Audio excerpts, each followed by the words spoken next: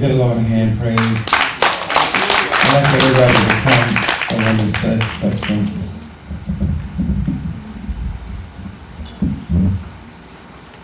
Praise God. Hallelujah. Praise God. Some student from the School of the Prophet. Praise God. Amen.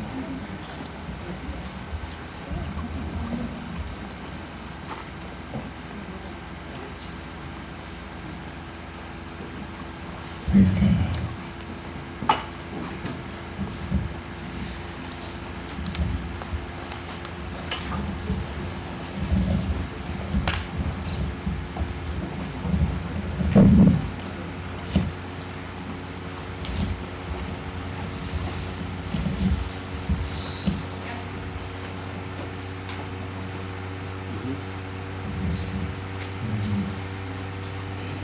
His presence is here. And we're going to continue and flow. We put some grace on this the other day. My teaching, what I'm going to give you in spirit is not long. Praise God, you heard it right now. We're going to have an encounter. We'll share it in the book. So the book is looking at us, I think. Worship you all night. Thank you for the praise. We worthy of the praises.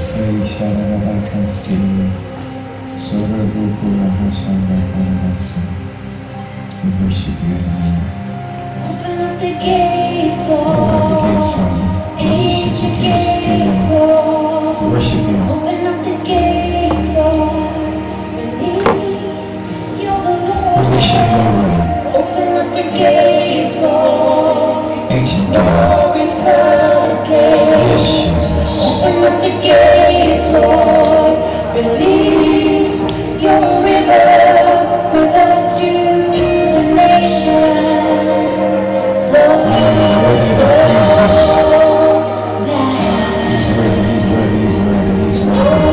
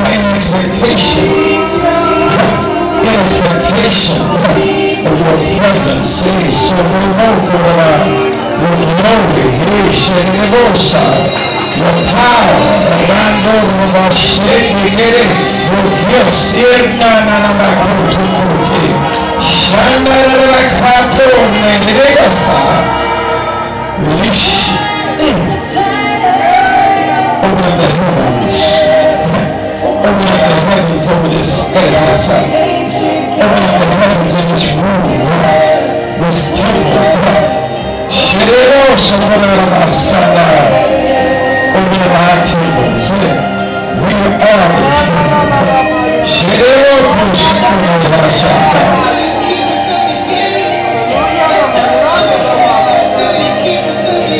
Yes, we worship you at a lamb.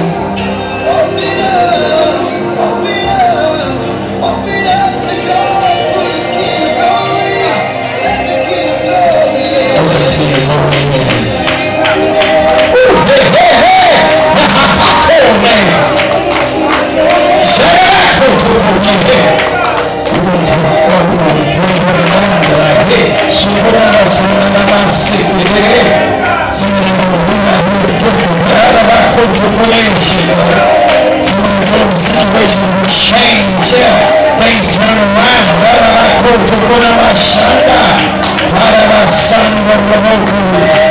Yes, Lord, we praise you, we welcome you, we worship you right now.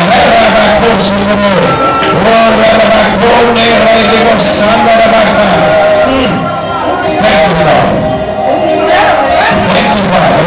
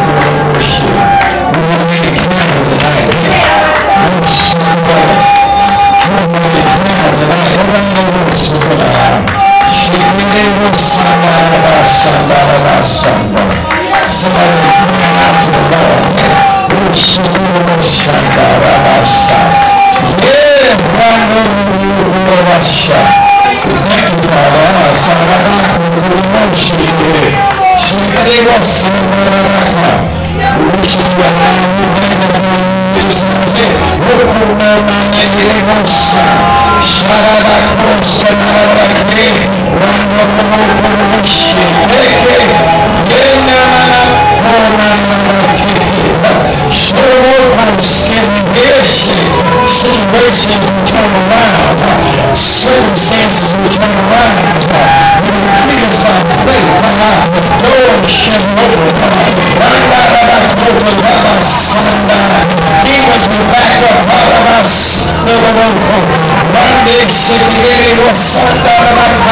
In the name of Yeshua.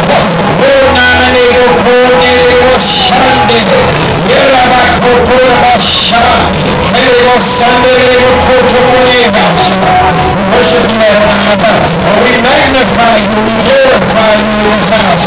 You alone is worthy, you alone is glorious. You alone, your name. There's nothing higher than your name. We're so not near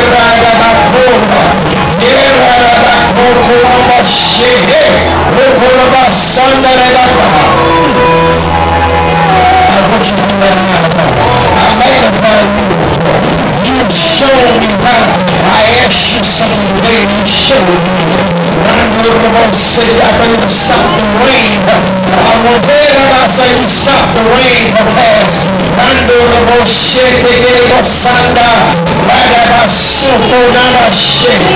Thank you, Rando Kurabashi.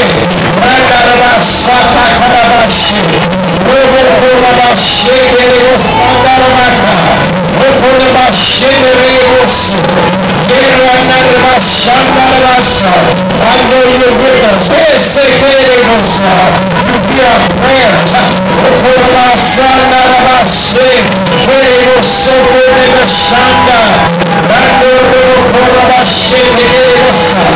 We worship you, Adonai. We magnify you in this house.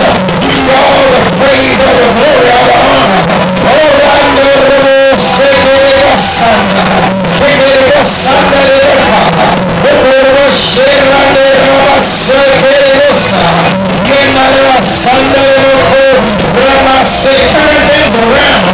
turn things around for your ship. Lord, I know you have a power. I know you have a power to change that situation around, change that circumstance around in the name of Yeshua. I know you are shaking.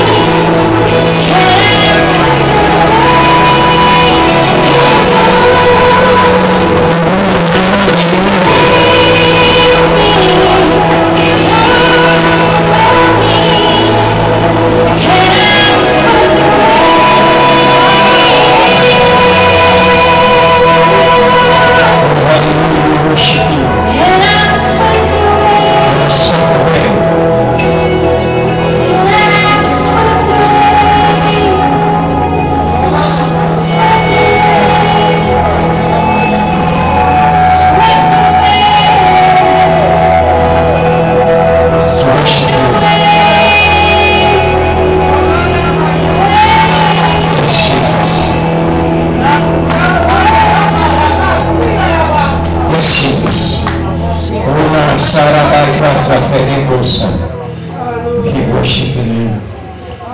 He gonna do something tonight. Hey, somebody gonna get blessed tonight. Hey,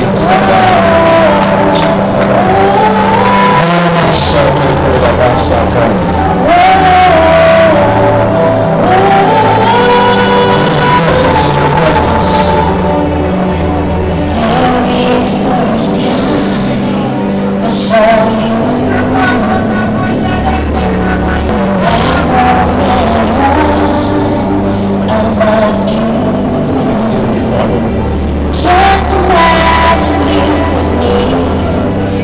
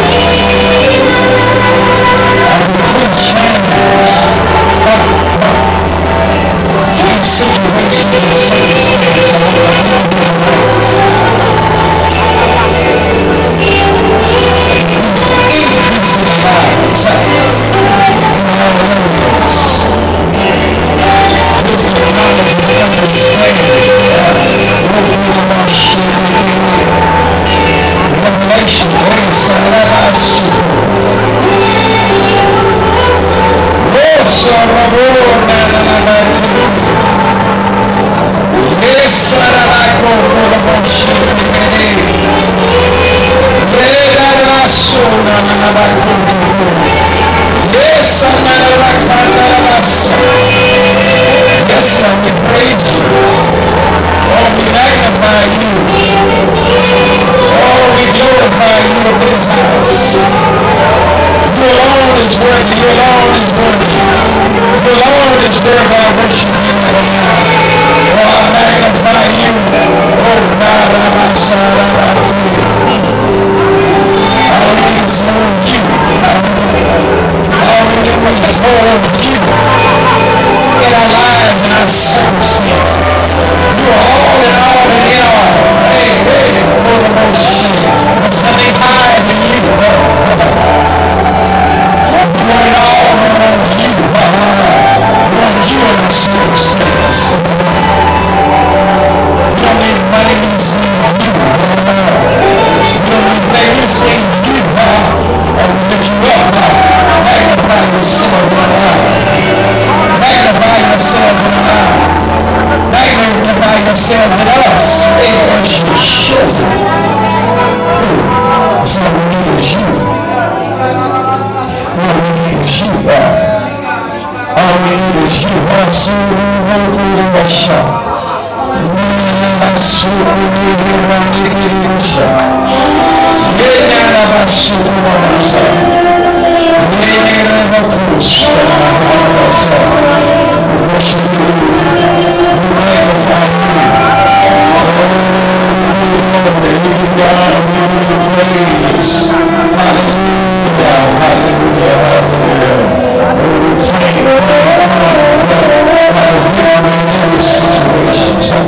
Every circumstance, all we have to do,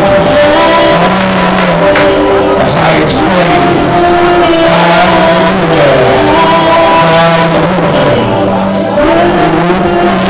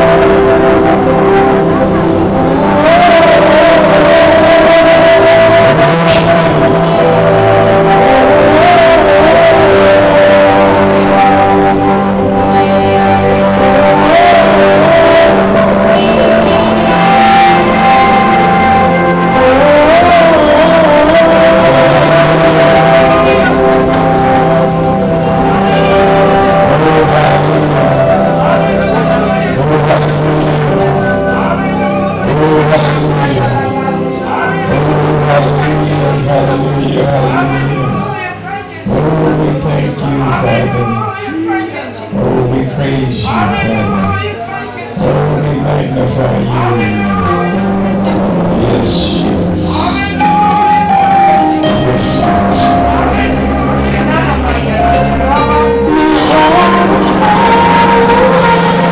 Spirit with us tonight. Fresh.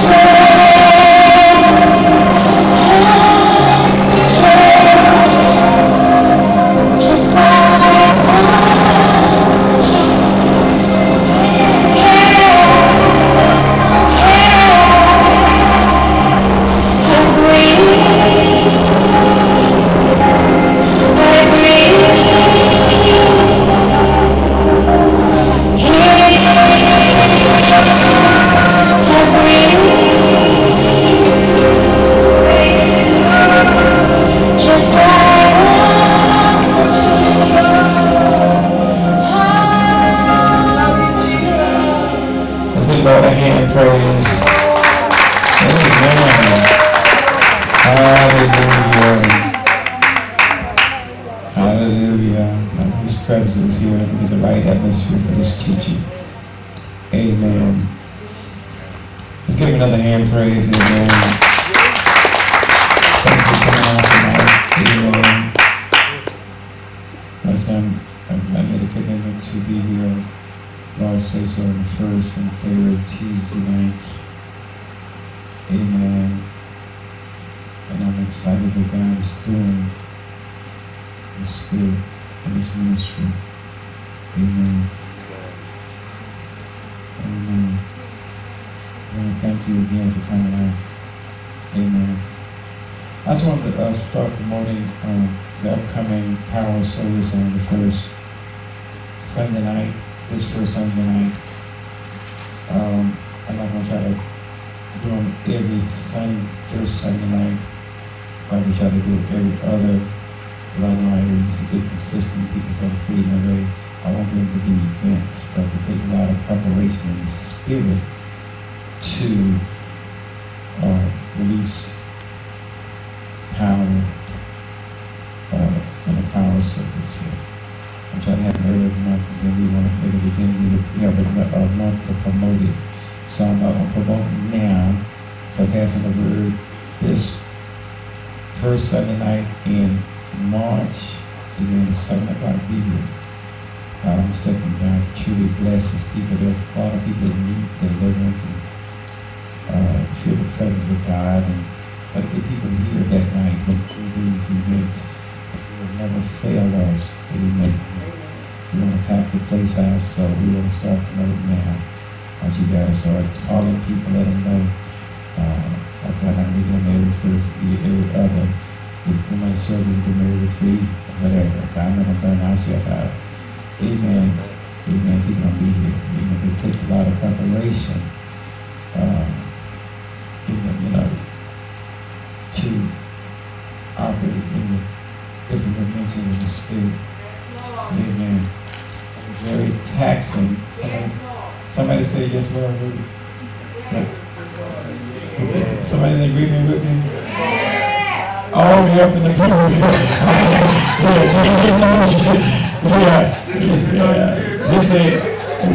this is what spiritual work ain't no work. I mean, it's more than this work. It ain't no joke. What happened is a person on the anointing, you can minister like 35, 40 minutes, like working an 8-hour day. Because you drain, you release your virtue. So when people see people operating this thing, they have to pay a price to get to that point. Then they have to fill themselves, they have to drain themselves, they have to go through the preparation of restoration. Amen. This is no joke. This is very serious. You be dealing with spiritual realm, with demonic spirits. A lot of people see people go, oh, I want to do that. Y'all, you really want to do it. The price is payment. You can do it if you're willing to pay the price. There's a price you have to pay. Amen. Because you have to die to yourself. You have to die to your flesh. Your own will. Amen. It's nothing to play with. You fighting the spiritual realm with these demonic spirits who don't get tired. Amen. They ready to go 24/7. You want to fight? They up ready to fight with you. Amen. They trying to wear the saints out. Hey, I gained some wisdom. Amen. I say I choose my battles. Amen. Lord, bless your angels to fight those jokers. Amen. Amen. You're warring angels. Amen. Amen. You know, I'm in use. I'm seated in heavenly places. In Christ. I have everything under my feet. So if I keep it under my feet, I can worry about them demons and devils. It's when I make a mistake and slip out of my seat. Hallelujah. Hallelujah. I'm trying to stay in Christ. Amen. Amen. Amen. Amen. I know when I started out, I was every service was war. They were saying every person was a demon to us. Amen. Oh, this person got demons in the Holy Spirit. We're doing deliverance every service. I did for years and years. Then I got older and I said, I got wise. I said, wait a minute here. These demons ain't getting tired. They seem like I'm getting a little tired. Yeah, he cast them out. Some people Come bring them back double 7 times. Same people the same line. Amen, every time. Yeah, it's like, it's kind of like people down up, go back, take back home with them, come back, more and more demons. We have seen some stuff. So as we see levitation, demons manifest full blown in front of me. When we went backwards and pop, bones pop, and she rose up bigger than me. She was a minister, sleeping with a warlock. And people was running out the door screaming and hollering and saying, I ain't coming for that. I attacked that thing, took it down. It was like Exorcist. Yeah, we've seen some stuff like rats run up in his face. I mean, under the skin. Oh, we've seen some stuff when it started. I've been some stuff. I've seen some stuff. Oh, really? I ain't seen all the stuff we have seen. This is a manifestation that they see on TV. Amen. It's a real thing. It's don't jump in.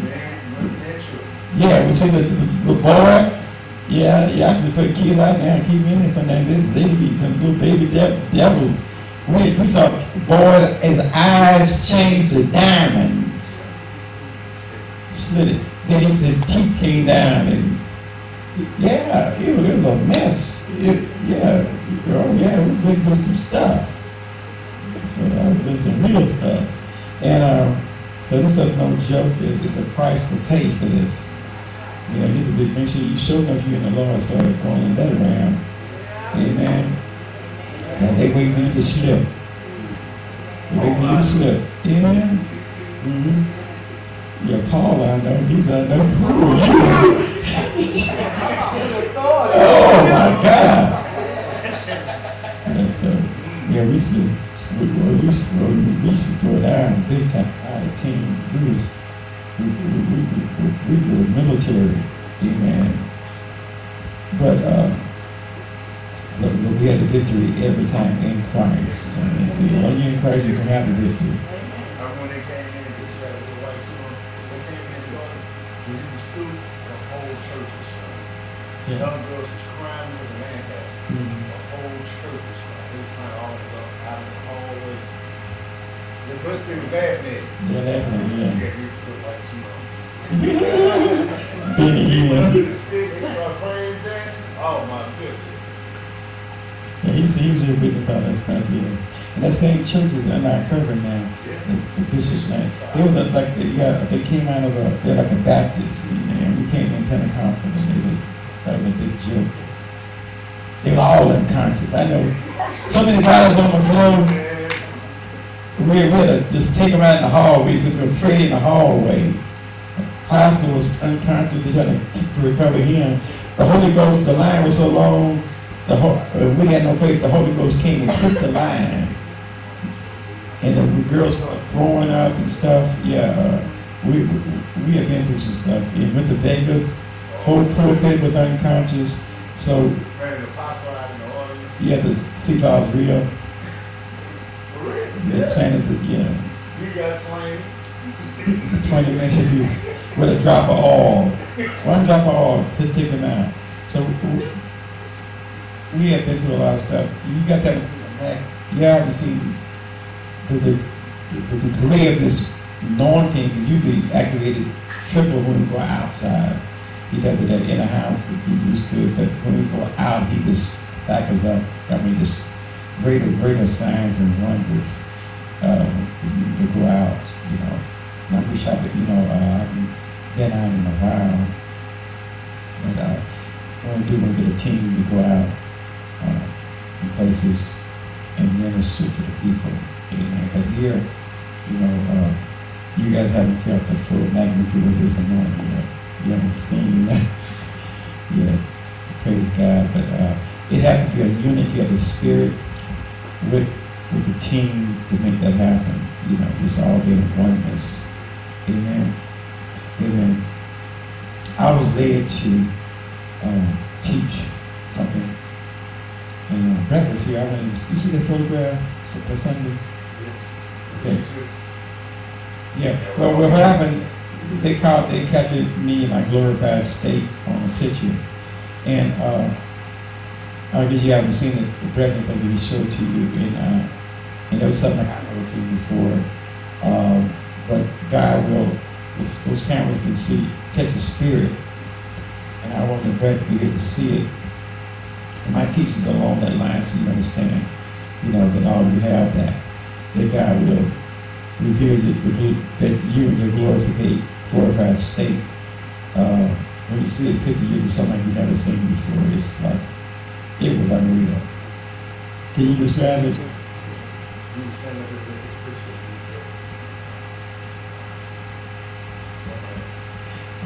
Luther, you. Luther, yeah. He was standing behind right there at the pulpit, and all you could see was Bishop's face, and the whole all of that time was just white. And he had a blue robe on his robe, and you couldn't see nothing but the glorified state.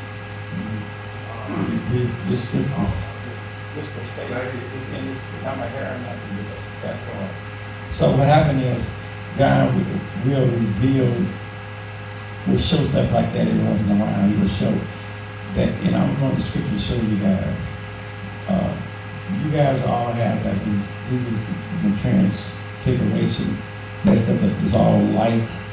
So it's fair. You have that.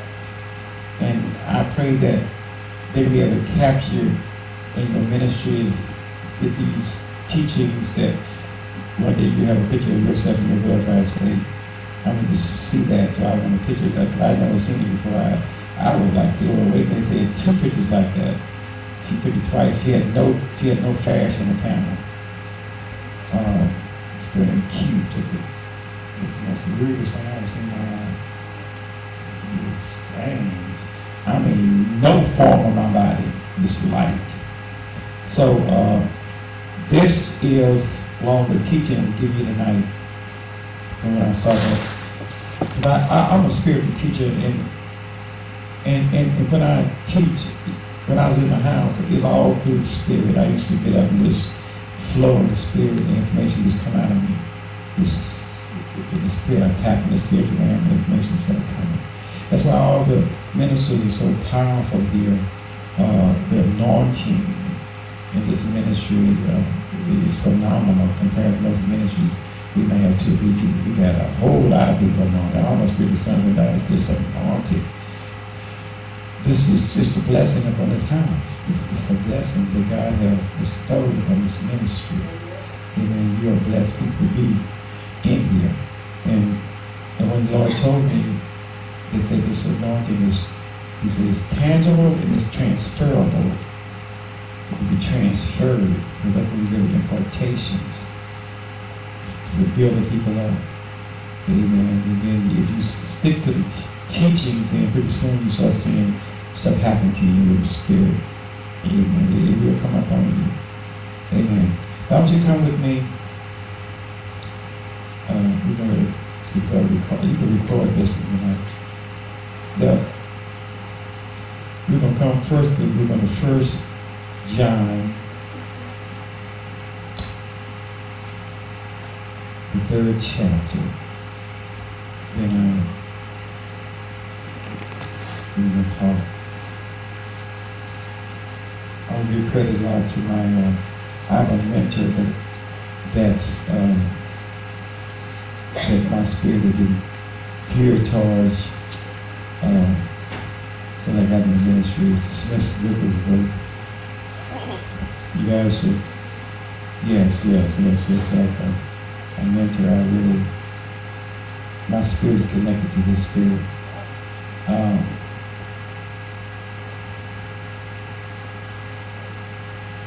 In fact, my spiritual mother told me that, she had told me when I was doing my business, the second spiritual mother, she had said the Lord told her, but my spirit always connected to this particular person that's in the ministry in the 1900s. So each one of you will have spiritual fathers.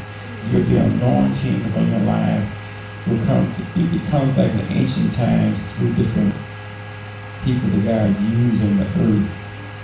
And your spirit will be drawn towards a particular person that God did great works with. Amen. Like a lot of women, with Valerie Kuhlman, a lot of women connected to that. Benny Hinn came through that lineage, you know. I came through the Smith Wigglesworth lineage. Unusual anointing, kind of weird anointing, peculiar anointing. And there's a, you know, these anointings all the way back to those prophets of old. See, the anointing of his house that you come from, the Lord laid hands on me personally. My man did it, he imparted it in. So I transferred it all through this lineage that it came from the Spirit. See, a lot of people get into ministry, you know, I started ministry without actually God being part of it, you know, just somebody want to do something He chose me to do. And you get so much, because you get so much people coming to you. When you come with a radical type ministry, totally different and unique, you know, people, you're not too traditional.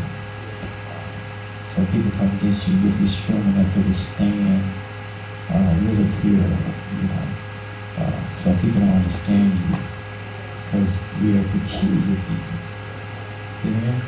So come with me and we're going to get into teaching and somebody will get blessed tonight. God, you is, oh Heavenly Father, I come to you now in the mighty name of Yeshua and HaMashiach, and I just want to thank you for the revelation, the understanding, that the eyes of their understanding being enlightened, Father. Let's take them to the next realm of dimension to understand who they are, the way you see them. You see them differently from the way they see themselves. Let them know who they are. They are a spirit that have a soul that lives in a body. Spirit. You are spirit. Father, I ask you to bless this teaching tonight and bless your children tonight. They leave here, they won't be the same. Your lives will not be the same. In Jesus' name, in Yeshua's name. With love and praise. 1 John, 3rd chapter. It says, behold what manner of love the Father has bestowed upon us, you and I, that we should be called the sons of God. And we're talking about male and female. Remember, there's no male or female in Christ. We're all sons. We don't say sons and daughters. It's sons. Why? Because we all men. The women is just womb man or woman, a man with a woman.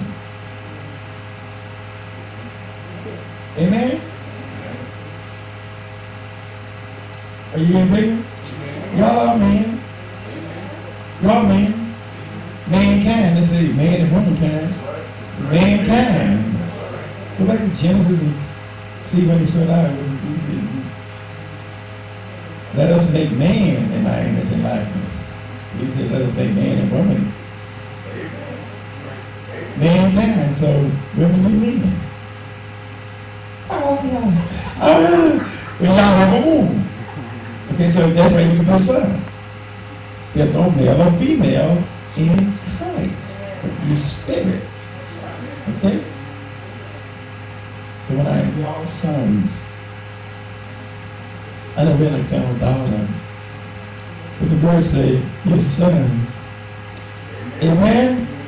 So, amen. It says that we should be called the sons of God. Therefore, the world knoweth us not, because it knew him not. See, the world knows us not because it knew him not. He was the Son of God. Talks of the Son of Man. But the world didn't know him. He was God incarnated in flesh.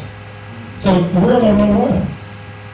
Are the sons of God. Once we've been born again, we become new creations in Christ Jesus.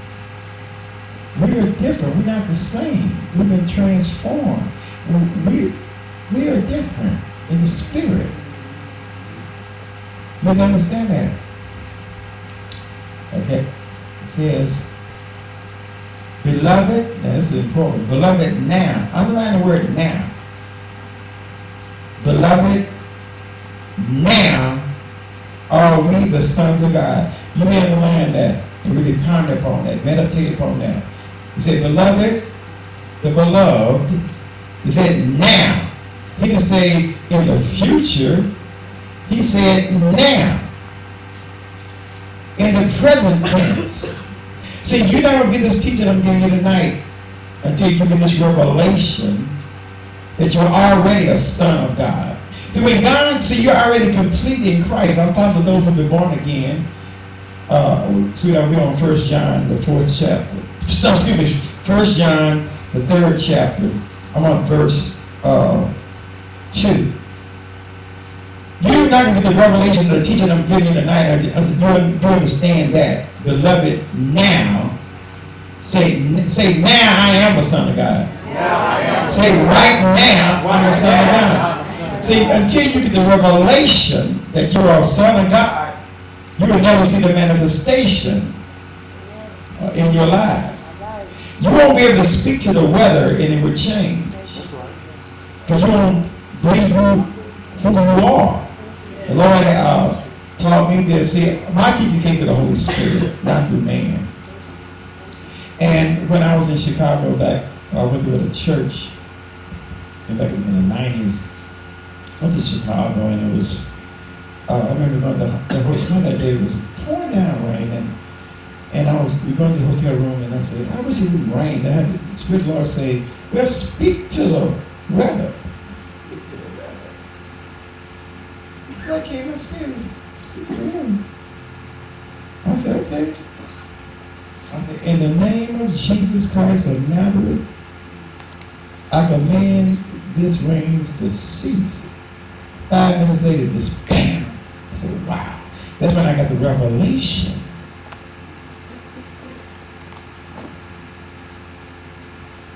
I taught a young lady this concept. She went to Georgia. It's the funniest thing I ever heard before. She called me from Georgia and said, Wanda. Yeah. She said, because I was doing this teaching in these classes.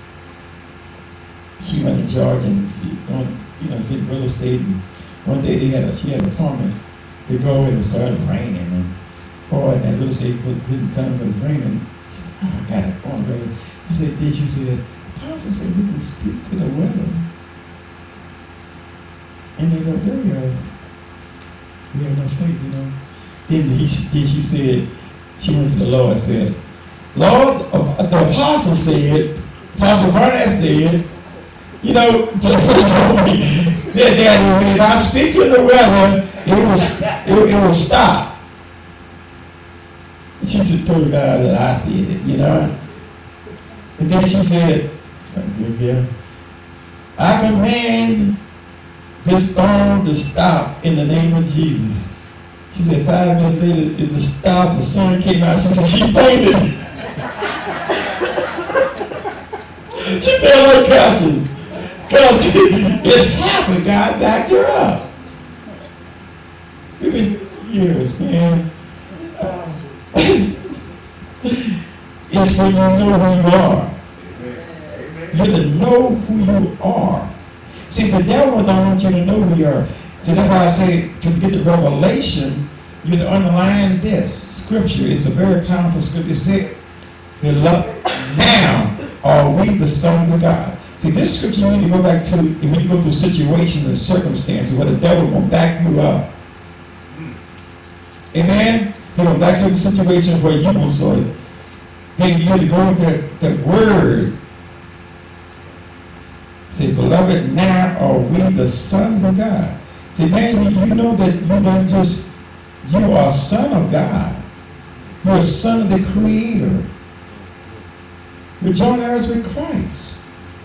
We are seated in heavenly places in Christ. And Christ is high above principality, power, throne, and dominion, every name of his name, and this word is where to come. If you don't know this in your mind, in your suitcase, the devil can back you up and bring doubt in your mind and situation. So this scripture, then underline it, as a foundational in your development in the spirit. As God, because most of you guys are here in ministry, you guys want to operate in the gifts with signs and wonders. I know it, or you wouldn't be here. Amen. We're dealing with me if you didn't want this kind of ministry. Amen. Amen. So this scripture is very important to know who you are. Amen. Beloved, it says now, not tomorrow, are we the sons of God, and it doeth not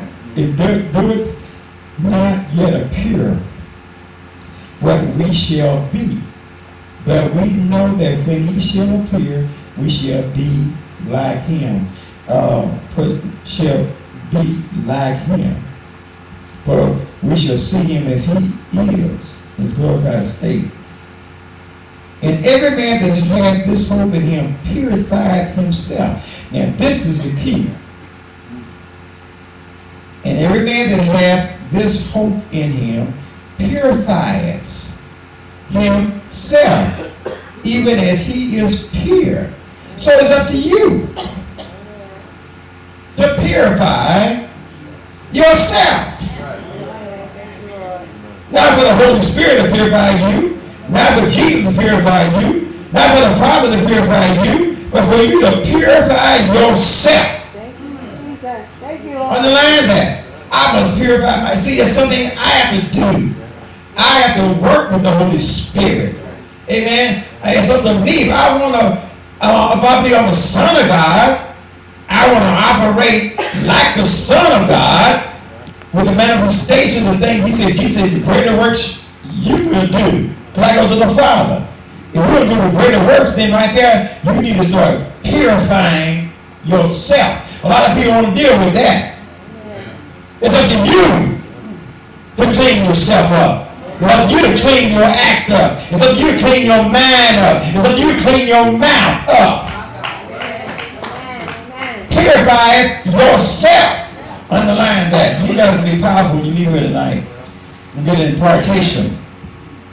It says, and every man that has this hope in him purifieth himself, even if he is pure. See? You have to purify yourself. Now you learn two things. That now you're sons of God. Okay? And that we will be like him when he appeared. Okay? But to do that is something we have to do. We got to do what? Purify ourselves. We do what? Purify ourselves. Do it one more time. Do what? Purify ourselves. So if you're not seeing the manifestation in your life, what? Guess what? You have not purified yourself. You ain't cleaned your act up. You still riding dirty. Come on, somebody. Don't be caught riding dirty. Amen? You need to purify yourself. Okay. Here we go. Whosoever committed sin transgressed also the law. For sin is the transgression of the law. And you know that he was manifested to take away our sins. And in him is no sin. So whosoever abideth in him sinneth not. Whosoever sinneth hath not seen him, neither know him. Little children, let no man deceive you. He that doeth righteousness is righteous, even as he is righteous. And he that committeth sin is of the devil. Take that to the bank. Oops, upside your head. See, people all in the scripture, they don't go all the way down. They think something lack and leave stuff out. Amen? Now, it's the basic sin. Then you're a son of God. You want to be like him when he appeared. What you want to do? Purify yourself. Then he who is righteous, do righteousness. You start doing right things. You're not the wrong thing. The right thing. You've been justified. Jesus, when he died on the cross, he justified you. Now from justification, you go through the purification state. On your way to glorification. See, it's the purging, the cleaning state. you have to work in that process. Jesus did his part when he died on the cross for you. He justified you to be saved. Come on, somebody. He paid the price and justified you. Okay? So you're justified. Well, after the justification, you go into the purification process or the purging process, which means something you have to do. You need to clean up your act. See, I got to clean my act up. Amen? So you understand that ye are the temple of the Holy Spirit. The Holy Spirit dwells in you. So you are the temple of the Holy Ghost. So you need to clean up the house. So I need to clean up the house. I need to clean this temple up. The Lord in praise.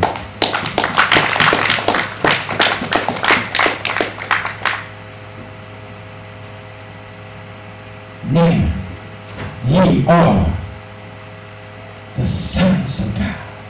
You're the sons of God. You're the sons of God. Amen. Very important to understand that. I want you to understand that God wants us to be something more than ordinary people. He wants us to be more than ordinary people. Come on, his sons. See, ordinary people, just people, are nations. But we are sons of God. Which means God don't want us to be ordinary. Okay?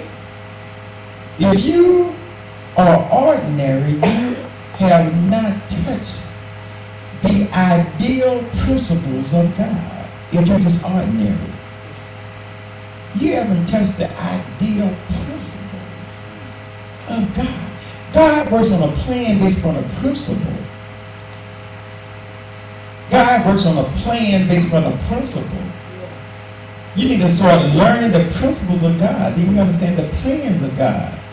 He got principles in the earth realm that you need to learn those principles. Then you'll start seeing the manifestation of the works of God when you learn the principles. Amen? Like when he got seed time and harvest. It's a law, it's a principle. He said, if you want seed time, I plant a seed, I get a harvest. I don't plant a seed, I don't get no harvest. Simple as that. So people operate within that.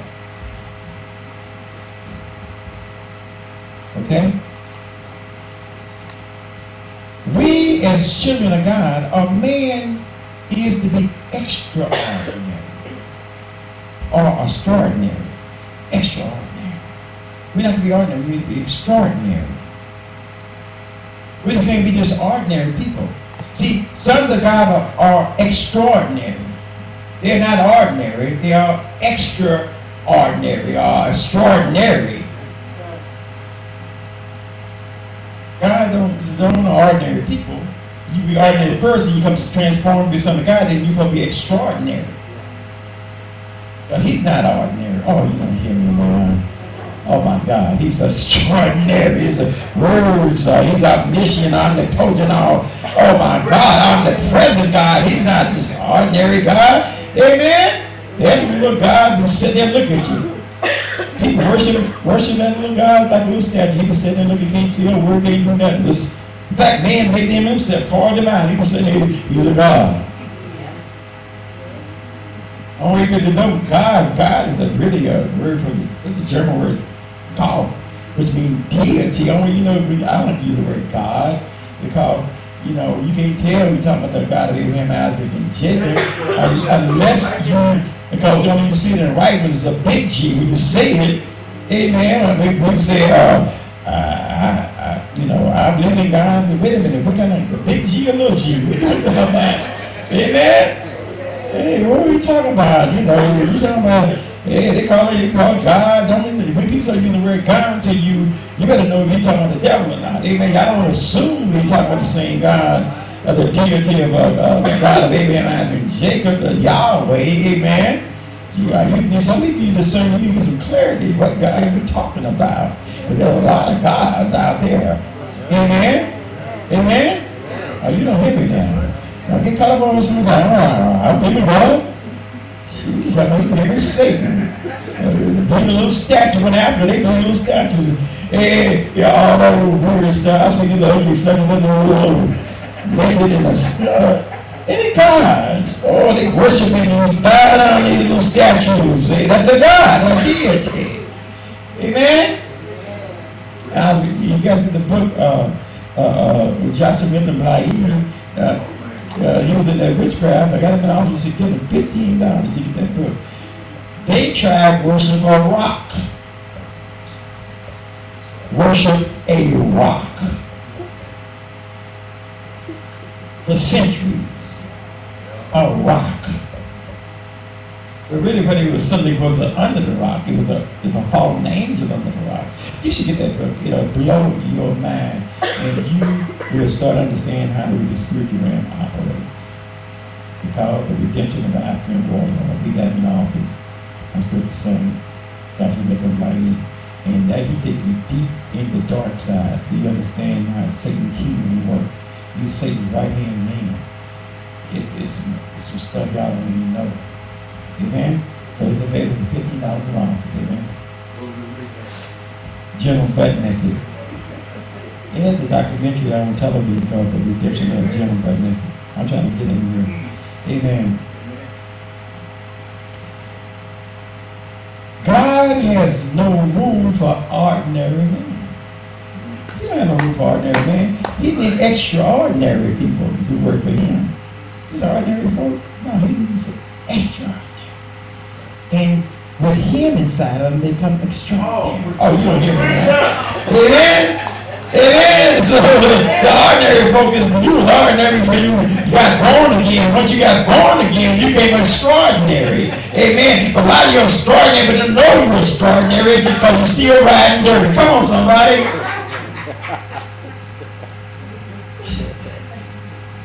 Amen. Amen. I'm trying to get you to that point. Amen. But when God lays hold of a man, he makes him extraordinary in personality, in power, in unction, thought, and activity. Extraordinary. Different. Unique, different. They're not just ordinary. Even their personality is out there. I mean, the power is different. The unction is different. The activity is different. Become extraordinary because you have him inside of you. Man, you're not no more ordinary. You're extraordinary. So I'm extraordinary. When I clean up my mess. Good Lord, I hear praise.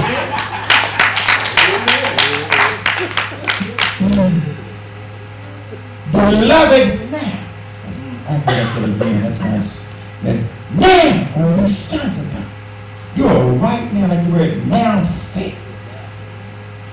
Now, right this moment, you're the sons of God. I'm talking to people that have been born again. Anybody been born again? That means that you're extraordinary. You're not ordinary. There are folks who can't deal with you because you're different. Amen. I can't relate to that. Oh, it's so, I don't understand that, but you're kind of weird. They make all us weird, strange, we're peculiar, we're different. Because we're extraordinary. We're not the ordinary folk. We just don't fit in everywhere. Amen. So I don't want you to run with me. Oh, something when they come in the room, whoa, something happens. It is uncomfortable. Right. Put the weed down. I can't be drinking up. Can't be cussing. And something about that person, oh Lord. Right. See, because we're extraordinary. We're extra. Amen? And people notice it, you know? They notice it. Yeah. Leave, boy. See, you would never reach ideal purpose on any line without that word becoming the epistle. The letter, the epistle. The word had become real. See, we are living epistles to be read by man. Some people don't read the Bible, they read us.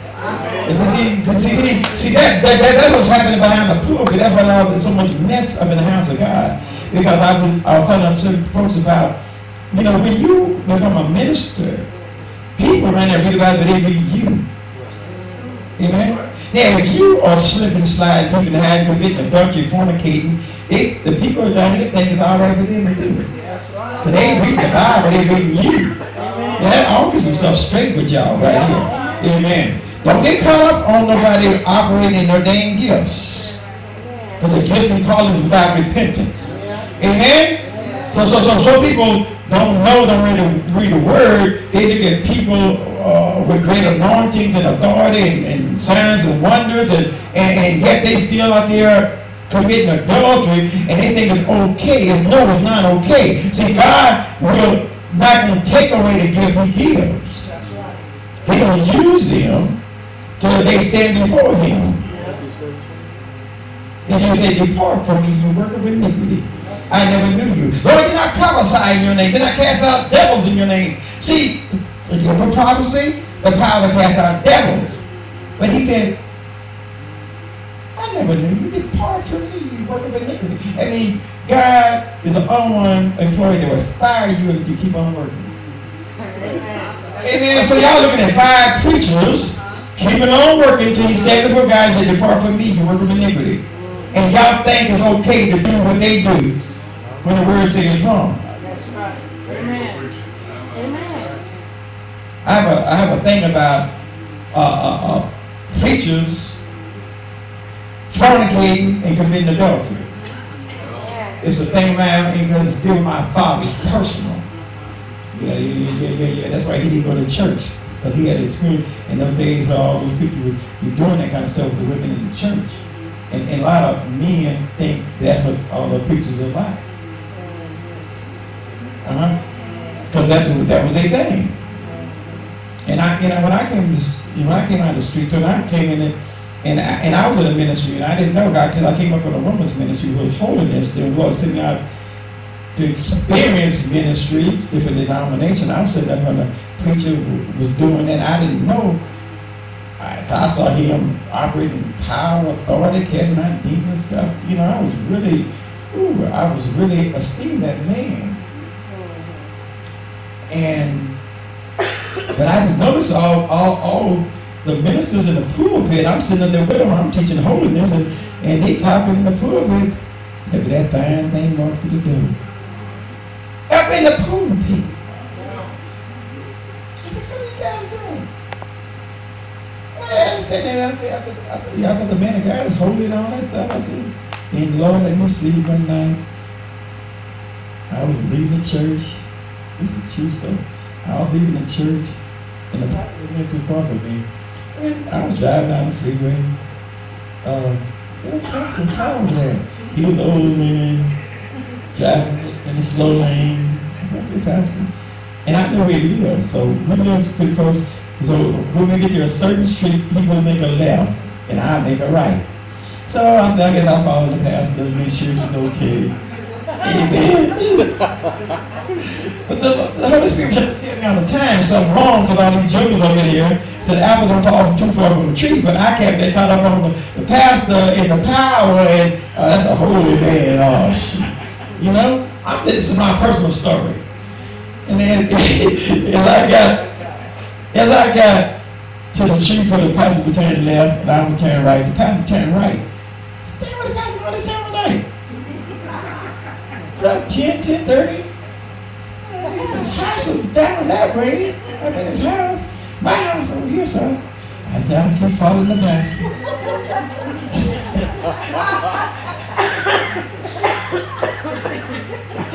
When the pastor, there's a street I got to, I want to make my right, and the pastor kept on going. Hey, what you doing this going way over there this time of night? And about a month later, a woman was in the church that this fine woman got pregnant by the I said, wait a minute. And I found out that she lived right over down the street. The Lord said, I'll show you, fool. I couldn't believe it. He showed me, and he put, oh man, it messed me up. It really messed me up, because I esteemed that man of God. I said, because the Lord had teach me that don't be caught up on all that power, signs, and wonders. The gifts and the callings without repentance. See, there are a lot of folks, I change the subject, but it's very important we talk about the sons of God. Especially the ministry. If you're going to be a minister, if you make a mistake, you need to sit down, repent. We all see a couple folks, you know. So, but you know, these pastors who do this and keep on, you know, without repenting, without changing, I have a problem with that myself. Because you're hurting the people. We got a lot of young men watching these pastors, amen, and they think it's okay. And it's not okay. And a lot of people don't like to talk about it. I don't talk about it because I don't have much people to do with it anyway. Come on, somebody. They don't like me anyway. They say, where did Ricky Bryant? Ricky Bryant don't fit in nowhere. Yeah, I don't see all y'all mess. That's why I don't associate with those jokers. He don't fit in. I don't fit in. I know what y'all are doing. Y'all be surprised. Y'all be very surprised what they be doing out there. Amen. Amen. Beloved, now are we sons of God. See, you become the living epistle by the power of the Holy Ghost. You become the living force of the epistle of the revelation of God. You're the revelation of God. That God is inside you. The Holy Spirit. See, you have to understand that. That you now, you're a son of God. You are not now. See, when God looks at you, he looks at you totally different. He sees the view of the finished work. When the God showed me, I just came out of the streets. On drugs for 18, smoking marijuana for 18 years, in my clubs, doing all this stuff, committing adultery, the whole down here. When I got truly saved, I was in the women's ministry. I tell you my testimony. God started giving me visions. The vision he gave me, he showed me my end in heaven, dressed in this robe with something on my head. Now, it was hard for me to accept. I read the Bible. It was hard for me to accept what he showed me in the vision of myself till I came to the revelation and understand that he will show you. He sees you totally differently. He sees you finished. See, we are complete in Christ. So when God used to show you something, he showed you the end of it. Because he goes from the end backwards. Everything's complete in him. It's like from Revelation to Genesis instead of from Genesis to Revelation with God. That's why the Torah is read from the right to the left. Amen? But it's like the end to either side reverse. You understand God. So when God shows you a vision, this might have somebody out of you, he shall probably show you the finished work of it. Then it's up to you to get to that point of the finished work. Now, like he showed me Africa, now I don't see how messed up I was. He showed me a vision of Africa 9 years ago. Amen. I said, I don't know about it, but he showed me the end of it. He showed me in Africa 2 mansions, people all prosperous and dressed up, celebrating me. They knew me in the dream. When I walked through the people, they were clapping. Then the Lord showed me a sign of my address, 1737. Like LAX. That was my home assignment there. I said, where I was still, I told the dream. Then Leo Tumba came in my house that same day. They got a spirit from Africa. He was a king from Africa. Came in my house when I started ministry. And I said, I want to go to Africa. So when I went to Africa, the sign he gave me was the worst. And I was saying, you know, praise all the rich people in Africa. Tell me that if I got to go, I know God showed me all these rich people with mansions and stuff, you know, that's where I would be with the rich people in Africa. Not so. See, it was symbolism. God was showing me that my relationship with the people will bring prosperity to them. But he sent me to Liberia, one of the worst assignments you can have in this country. It went through 14 years of war, infrastructure tore up, no electricity, no running water, no toilets. That man sent me to. And when I flew in that place, it was dark, no lights. It was scary as I'm saying, you trying to land a plane. It was like a dark continent. You know, it was like, I heard all that witchcraft there. We was in the plane, we could. I said, they had only a few lights, because they use generators. So I came late and then the generator, people had lights out, because, you know, I said, where are we going? And we were around the water in the city, it was just dark. Get down there. That place tore up. I mean, the place was tore up. I mean, the infrastructure, they pulled their place all up. All the dams blew up, you know, electricity and very few places had running water and stuff. And it's like God had a joke on me, you know, like, okay, I showed you in symbolism. You thought you were up at this stuff. You wanted to be with the rich African. Amen. But I got a plan for you. Yeah. You with my real folks. The poor ain't got nothing, amen. And you must be amongst them. That's what I'm dealing with. I mean, they live off a bowl of rice. But, you know, and I got the revelation, you know, I got the understanding that He want me to work with them to bring prosperity to them. So when God shows you a vision, He'll show you the end. He'll show you in symbolism. Amen? Let's give a lot of hand praise. That's the side of that. Amen. You guys receive the thing tonight?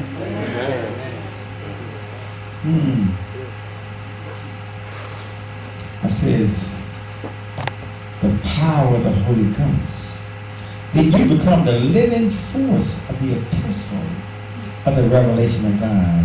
The incarnation of the personality of His presence in the human soul. Do you know you are a son? Do you know you're a son? Through the Holy Spirit. Show you. You have son likeness, son desire, son expression, and son's activities.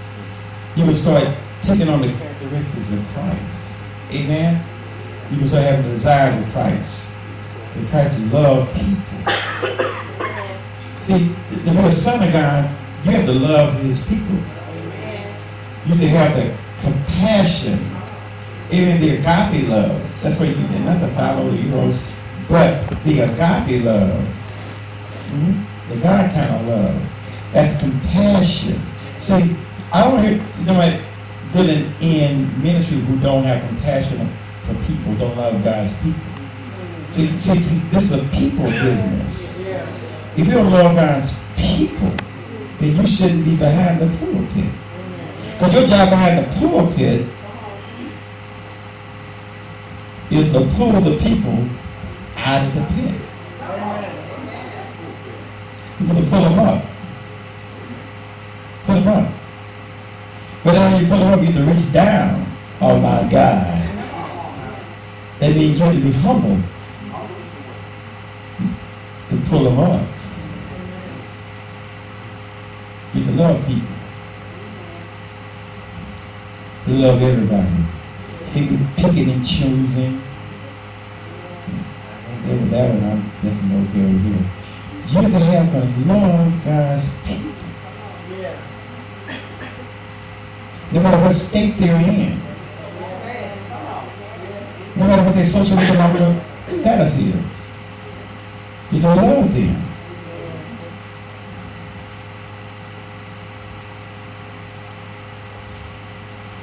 Wrote it down. Sons of our son. His expectation of us is as sons. I'm flowing in the Spirit. His expectation of us is to complete the work of Christ on this earth. Okay? Now Christ is in the right hand of our position, but he's as a high priest, our soon coming king. He came as a prophet. Amen? Now, we were given the assignment to hold the ground and to expand the kingdom. Now, he multiplied himself. When they killed him, the devil didn't know what he was doing, because when he killed him, he just multiplied himself in us. Oh, you don't hear me now. So we have the Spirit of God inside of us as sons of God. And our job is to subdue the land, to expand the kingdom with him inside of us. See, he's omnipresent. He's everywhere at the same time. But he's also inside of us through the Holy Spirit. So we are sons of God, representing Christ on the earth. And there's expectation of us. You'll get it in a minute. You get the revelation of this. See, you are a body filled with all the fullness of God. That's what you want to be. You want to be a body filled with all the fullness of God, coming forth in the glory of the majesty of the Father. And he stands in the earth in flesh, which is us. Once you go through your purification process, once you know who you are, then God stands in the earth right in the flesh, in us, doing these greater works. So, but he did, all he did is multiply himself. He just multiplied Christ. He just multiplied Jesus. Jesus died. He did a multiplication process. Once, if all nature wait for the manifestation of the Son, all nature wait for the manifestation of the sons of God. So where are the sons of God? Let them arise up. When the sons of God rise up, they rise up with a power and authority. They can speak to situations and it change. Pick the circumstances and it change. But it's we're going to be going through some trials and tribulations. Jesus went through it. They're going to come along. We're going to go through suffering. We're going to go through persecution. See, the Lord showed me that he said, follow Jesus. When he went and got baptized, when I recognized him publicly, that's how he worked for each person that comes behind him. He was a forerunner. Okay? He went before us. So you study his life. We go through the same thing. All we could regard to the same. To death to self. Then to the cross where we die to self. Once we die to self, that's when we can rise up in power and glory. Are you going to hear me now? It's a transformation. We should follow that something. We get a revelation as a follow. What Jesus went through, you're going to go through. You're not going to be a natural, but you'll be a spiritual process. You're the forerunner. You're going to get the persecution. People will come against you. People will try to kill you. They're going to do all these things that Jesus went through. That's a cross. When you and I bear a cross, represent death to self. Only when we die to self, when you're going to see us, you see yourself in a glorified state. The time we get in the pulpit, we're going to die to self. That's why they can catch you a glorified state, because to operate for him to operate in you have to be out the way. I had an experience when I was in Vegas. He stepped in my body. I mean, true. He saw it. He had to carry my body around. I could not. I had fasted so many days, and the Lord, the step, it was like the most, I only had it one time. And he was like, step true in my body. And like when he pushed out of my body, he pushed me back. It's like I was looking like, And he was in front of me. He tell you what happened. He saw all this weird stuff happening, that strange manifestation. The whole pulpit unconscious. That's because I had prepared my body for the fullness to step in. But there's so much power, I couldn't stand up. And two people had to carry me around, carry my body around, and do all these things. You have to understand that he wants to come into your body. In the fullness, he's there, but he wants to manifest himself more and more, stronger and stronger. But it's taking more purification, more consecration. Now, I'm teach you guys a secret. He taught me about this, about being a vessel of God. And I'll tell you something, you never forget this. He showed me this. He said, we are king's vessels. You know, a king's vessel is, if you go to ancient days, you know, the king's vessel or the cup of the king he uses, it has jewels on it. Okay? It's like represent the gifts. Okay? Okay, it's jewels.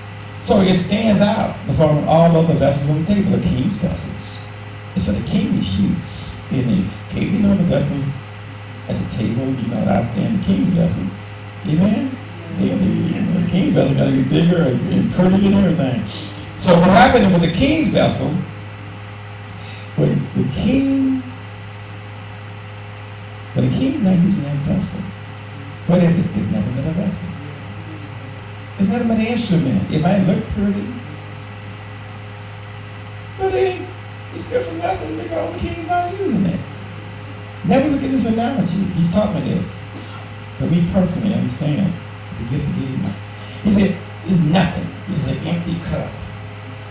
And what they do with the cup, the servants take the king's vessel and place it in a cabinet.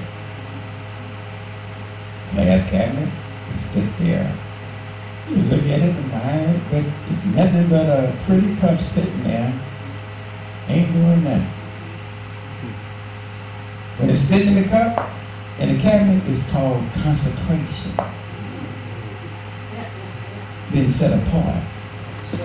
Then when the king calls for the vessel, the servants go get the vessel, take it out of the cabinet. First thing they do before they take the king, they take it and wash it.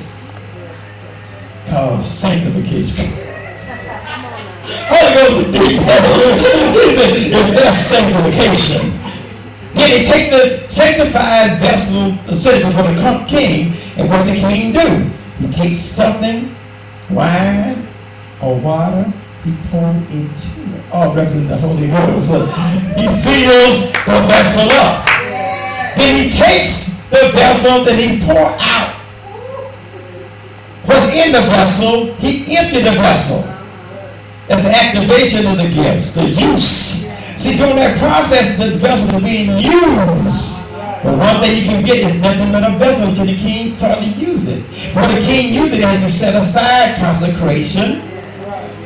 Then go through the sanctification. When the king used it, then the king imparts into it. Then he pours out. Then when you finish washing, set it back up.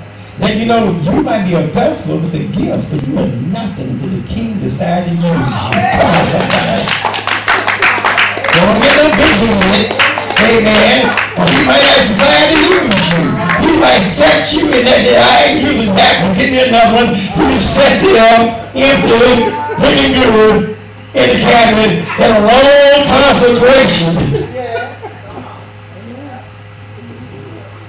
Never forget that. Holy Ghost taught me that. He taught me that. I said, what? You see, it's sanctification. He says consecration and sanctification. Then the impartation, then activation. Then you pour it out. So what God will do, once he consecrated, if you clean for service, then he fills you up, then you get to pour out. That's what he, when he fills you up, that's when he's going to use, and he pours you out. You are nothing but a vessel. Don't get no big head. But he can take that vessel and just break it.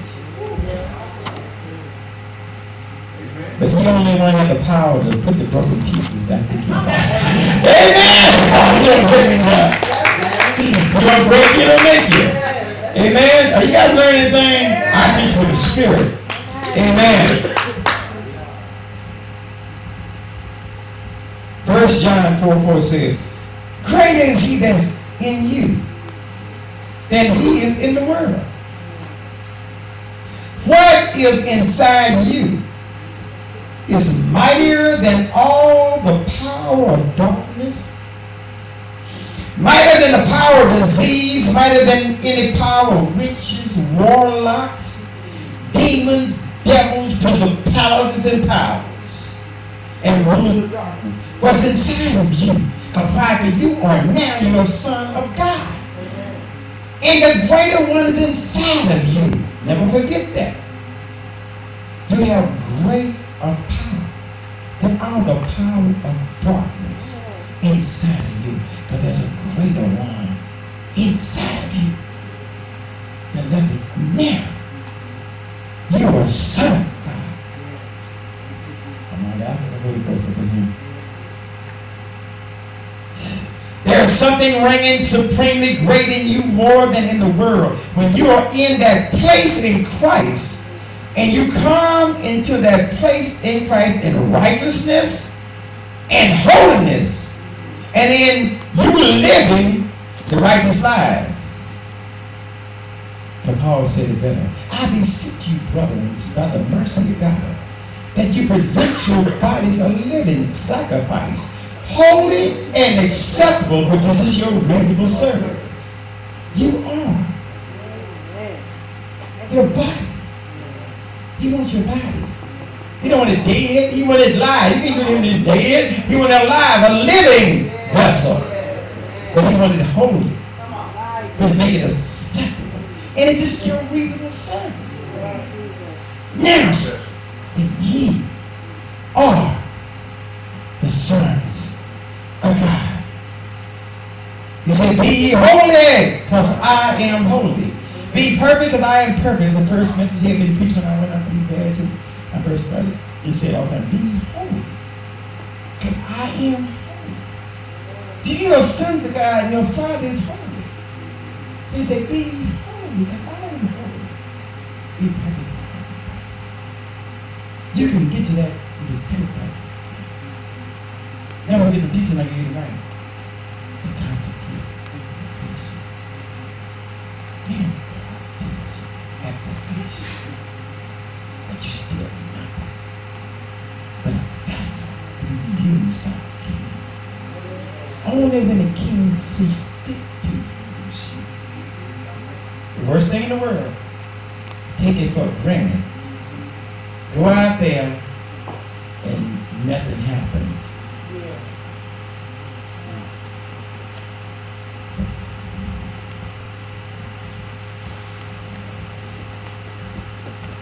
Close with Hebrews, 2nd chapter.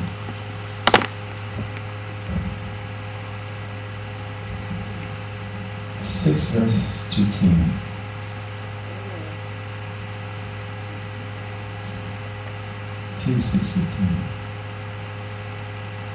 But one in a certain place testifies, saying, what is man that thou art mindful of him?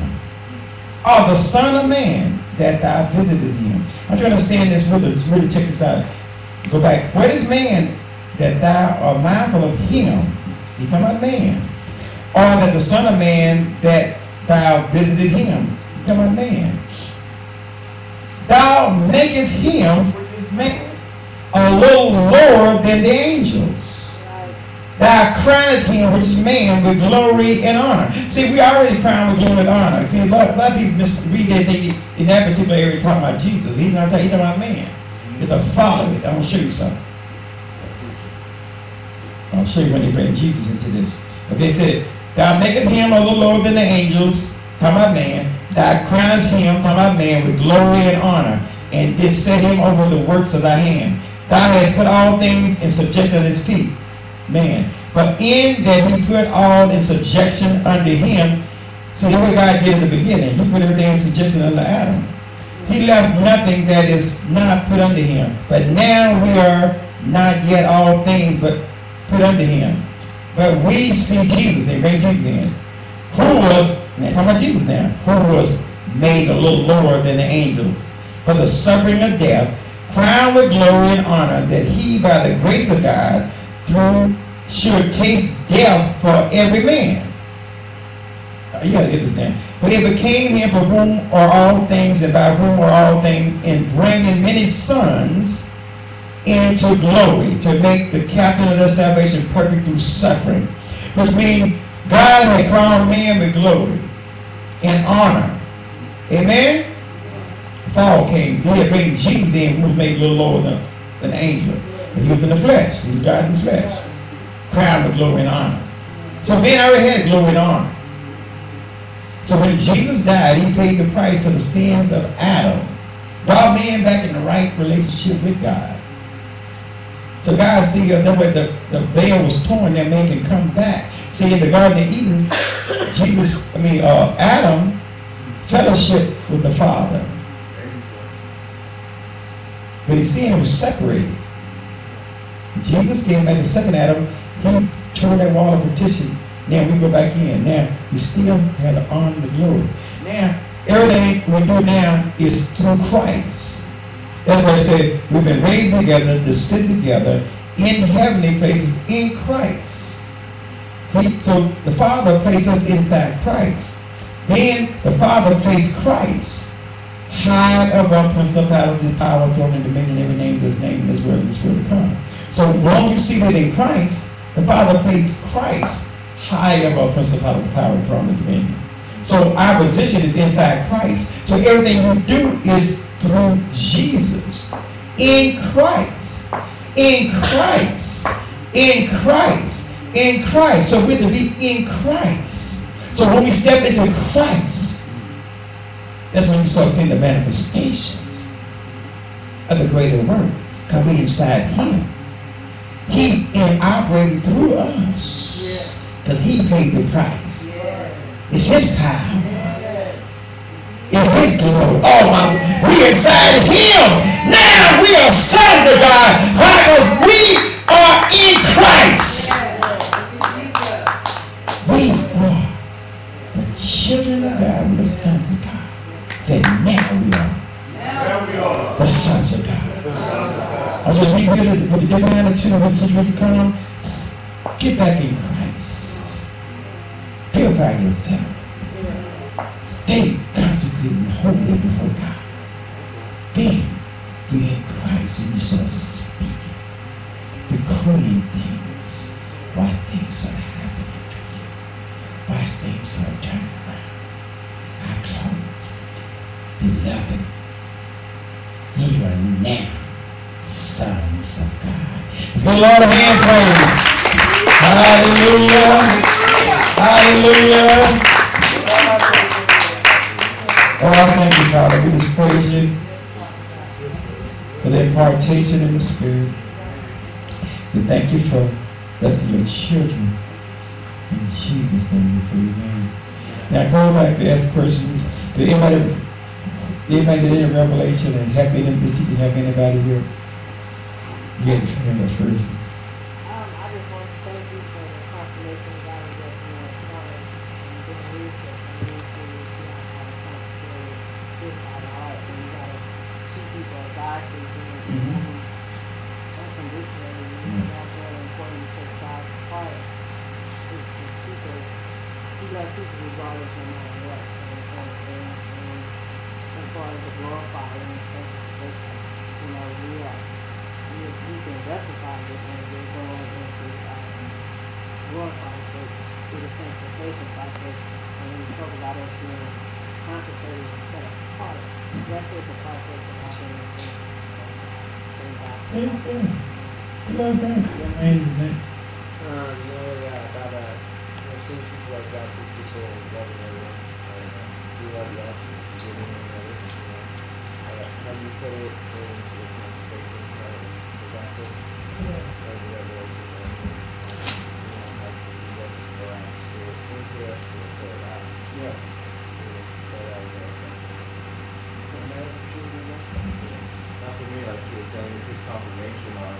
everything in the church is speaking to me, my wife, my family, about purification, sanctification. But how we need that, and it's like the church is missing out on that, you know. It's like, you know, even by driving 55 when the speed limit says 55, you know, that form of purification, you know, sanctification, or by rapping. Right, dirty. You know, it's just obeying, you know, even working under the table. Like right now, I'm doing furloughs, only working 2 days a week because it's slow right now. And like I've been getting job offers and stuff, but I'm turning them down and just trusting God fully because I just want to be obedient to everything, what the Word says by faith, you know, and that type of consecration and purification. Even all the Disney toys, you know, by what they stand for, and just the witchcrafting and like cleansing my house in that way, you know, it's just confirmation on just, you know, what's going on with everything. Good. Remember?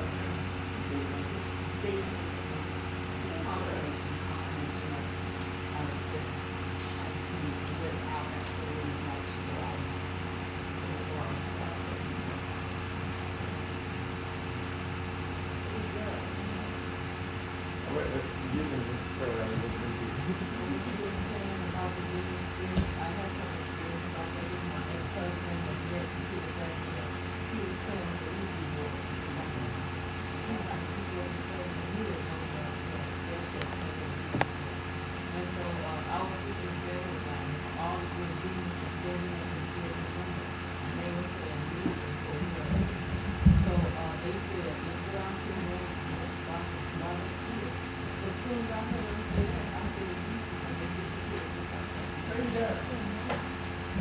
Anybody else?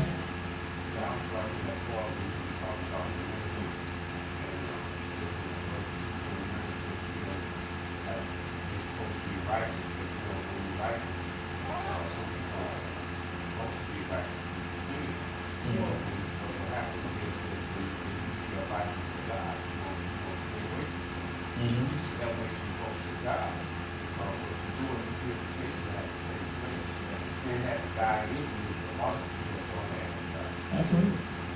That's what we do. You know? Yeah, just what I learned too is just being humble. You know, God's power wasn't His power. It's not our power. We just possess it. Just keeping ourselves mindful of what Jesus wants to do. Another thing too, I had a situation at work. You know, that you're talking about this. I told this lady about the other because I actually experienced it too one time. Me and my brother was refereeing football. It was raining, like what you said. We prayed that the rain would stop.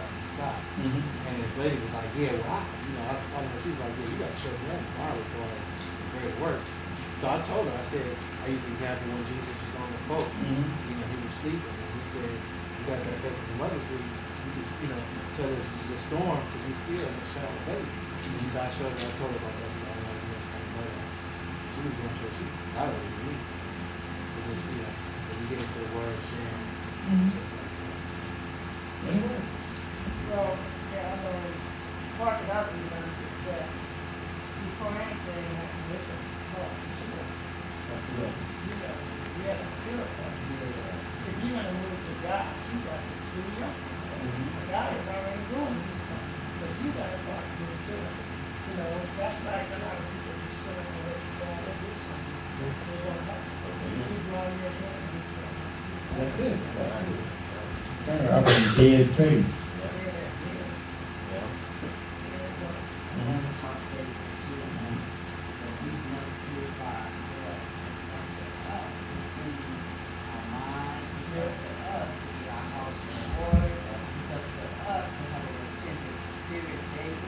It's up to us to ask God to create